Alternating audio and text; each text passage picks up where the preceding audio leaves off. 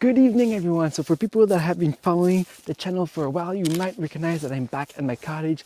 I'm actually here only for 2 nights and then going back home and then heading back to Seattle. But while I'm here, I have a super nice starry night and I've been waiting for this moment for a few months. The second I wanted to test it out is actually that KNF reached out a few weeks ago and asked me if I was interested to review anything on their website, and I found these clear night filters. So I want to test them out and see if they're any good and if they actually cut out the light pollution. So let's get started with this right away. For those of you who are new to this channel, I'm Bellemare-Alford, a young photographer and filmmaker on a journey to become better at this art. So I'm gonna go take some test shots right away before there's any clouds or things like that that start coming in, because I've been waiting for this night for so long. It's been months. I've been looking for a perfect night to take some pictures. And then I'm gonna talk about everything. So how to take these shots using your phone or the DSLR. Also, what is a clear night filter and why it is important. What is photo stacking and how you can do it and how you can edit your shots. So all of this is coming inside of the video. So this one is actually a pretty exciting one that I'm gonna be sharing with you. Okay, so let's get ready for the first test shot here. So I have my tripod right here, and we're gonna start with the DSLR right here so we can test out the clear night filter in our first test shot. So I'm just gonna put this on. Okay, so now let's open up this box. So if we open it right here, we should have right inside of here. Okay, so that's actually pretty nice. So it's a brown protection case. We have the protection case right on here. I'm not sure if you can see, but it's kind of a little bit purple, so that's how it's going to be blocking out the light coming from the cities. So we're just going to screw it on right here, and now we're ready to test it out. So I'm going to take my first test shot. Okay, so I just got a few results of the clear night filter and it seems to be working pretty well. So if we look at the pictures we have right here, so I have the one here without the clear night filter, and we can see that there's a lot of light in the top of the part of the picture. But then if we look at the picture taken with the clear night filter, we can see the dark parts at the top of the image are looking much better. So I'm just gonna have to take much more shots. My hands are starting to freeze, so I'm gonna have to stop filming this video and really concentrate on taking more shots to get a better idea.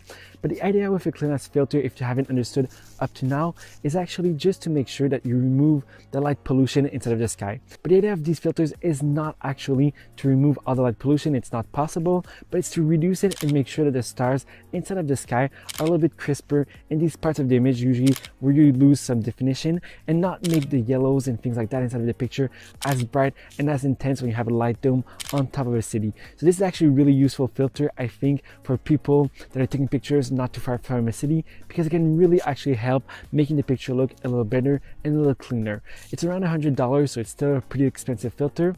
And also, if you're wondering if it could work with your phone, it probably can. I think you could get the smaller version, so I think they have a 62 or 67 millimeter version, and you could buy a clip-on filter for your phone and use it on your phone.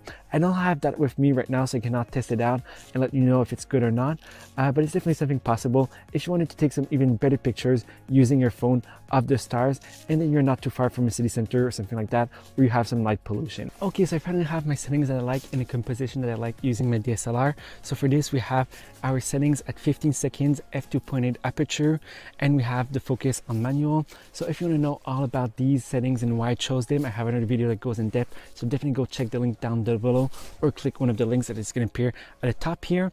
And then what is very important to be able to do a photo stack is that we need to take multiple pictures of exactly the same composition. So for this, you want to be using an intervalometer. Again, if you're not sure how to enable it, go see other of my videos, because I have one that talks about how to do it using a DSLR, and I also have another one that talks about to do it with any cell phones, so go check those out. It's the same thing as if you're taking a time lapse or something like that at night, so it's the same idea. But for this, I'm actually going to be going inside of my menu here, and I have an option built in of my camera, so I'm going to go enable that and start taking the pictures, and we should see in a few minutes the results. We're not going to have the full photo stack, but at least we're going to have our 16 shots of 15 seconds each. Okay, so I finished taking the 16 shots using my DSLR. We're back inside and I already edited all the shots, but I want to start by talking about the results that we got using the natural night filter. This is the one that only worked on my DSLR, but the results are pretty impressive, and I'm definitely going to be wanting to buy an adapter to be able to put it on my Google 6 Pro to be able to take some even better shots at night. So if you come inside of Lightroom here, I've edited all the shots. Most of the edits are very simple here. So if you look at this right here, we're going to see that I just do a few tweaks inside of the exposure, and then I go on the mask, and I've used a new option here to select the sky automatically, and that's all I did inside of the edit, and I punched in and added some clarity. So these are the edits, and I've copy pasted the edits between the two images here. So the one right here where we do not have the filter, and then the picture here where we have the filter. So when we look at the two results right here, so I'm going to go in full screen so we can have a better view right here of the images. We're going to see that without the filter, we get a lot of light pollution in the background right here. But then when we look at the next picture here, with the filter, we get rid of a lot of that light pollution in the background. So if you look at the second example right here, we're going to see that in the background here, there's a lot of light pollution again. And if we look at the picture with the filter, we're going to see that again, it's much cleaner, and it gets rid of a lot of that light pollution in the background. So I have a few more examples afterwards.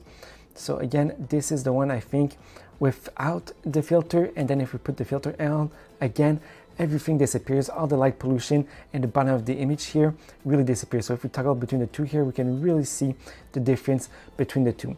One thing that's going to happen is that because it's blocking all of the yellow light inside of the sky, it's actually going to add a little bit more pink, and it's going to change the color temperature a little bit, but it's not a huge deal here. So I actually did a test a little bit later on that night by setting manually the color temperature to be sure that it stays the same. And we can see here that again, it does the same effect. So it really helps even when we have the color temperature set manually. It really helps, and we can get pretty much the same colors in the end, but it's going to be a little bit more blue, a little bit darker in the overall, because it's cutting all that yellow light inside of the image. Now, if you look at other pictures here, if you don't believe me and you think I've edited something or something like that to trick the results, we're actually going to look at two images here. These are the raw original pictures. I didn't do anything to them here. We can look at the editing. There's nothing applied inside of my edit. And when we toggle between the two, we're going to see again, there's a pretty huge difference between the two. So if we look at the second image here, this is without the filter. We're going to see that inside of the sky, there's a lot of colors, and it's just a little bit lighter, and there's not as much separation between the stars. But when we toggle on the filter and we have the filter here, we can actually see that we see much better all the stars inside of the sky. So overall, it's really a filter I can recommend if you're using a DSLR and you want to get some better pictures. And I really want to get a smaller version so I can put it on my Google Pixel 6 and get some even better pictures using this.